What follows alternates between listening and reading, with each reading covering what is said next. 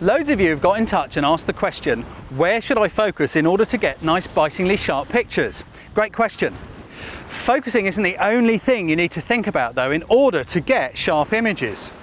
You have to work with your depth of field as well. The focus and the depth of field kind of dance together. Depth of field is how much front to back in your picture is sharp, and focus is where you put the point of focus.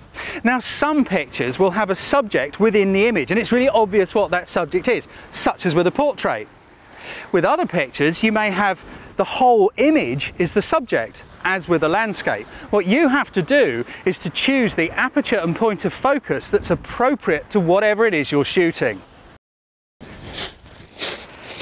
So I've come to join Lorna in her portrait. Hello Lorna. Hello. Hello.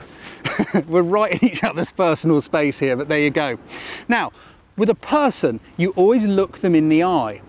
So the place to focus is smack bang right there in the middle of the eye. We're shooting this with a longish lens. Now, a long lens has an inherently shallow depth of field. If you use a wide aperture, it will really make that depth of field very, very shallow. That is the amount of front to back that's sharp. Now, with a portrait, you want to concentrate on Lorna here. So the background, what's going on over there, all soft and fuzzy, that's perfect. When you go to focus, put your little gun sight using the area mode, choose where you're going to put the gun sight, compose the shot, look where Lorna's eye is and put your gun sight in that place in the viewfinder. Press the button to get the focus and then shoot it. Compose, focus, shoot, because if you focus it and then hold it, waiting for the shot to get better or you move around, the chances are you'll move yourself a bit and your shot will be out of focus. And there's nothing worse than a portrait shot with blurry eyes.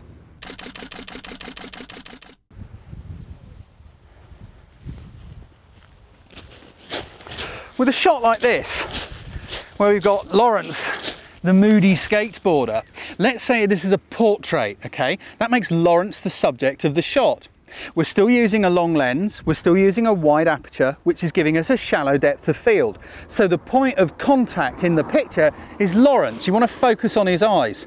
The skateboard's soft, we want a skateboard there because we want to say he's a skateboarder, but it's Lawrence we want the subject of the picture to be. Suppose a different scenario for a moment. Let's say this is a shot for the skateboard manufacturer. They're more interested in their skateboard than in Lawrence, but they still want Lawrence in the shot.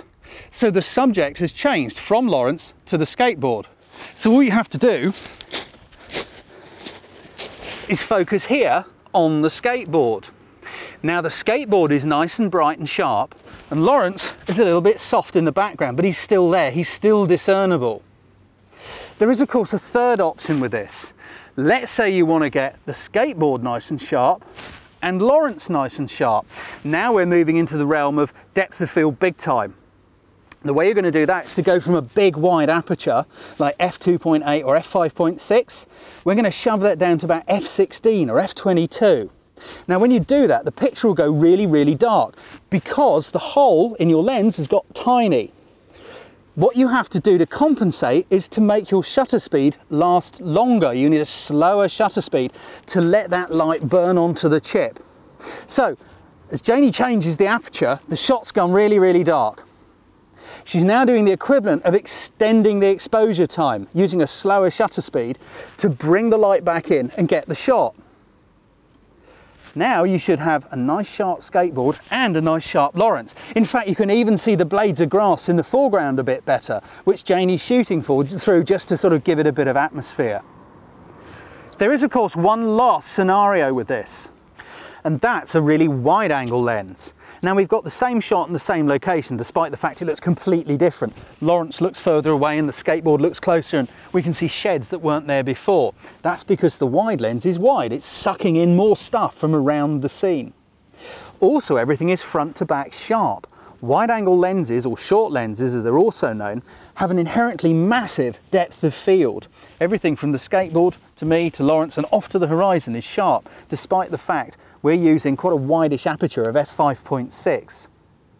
Because of this massive depth of field, it's far less critical where you focus if you're using a very wide angle lens.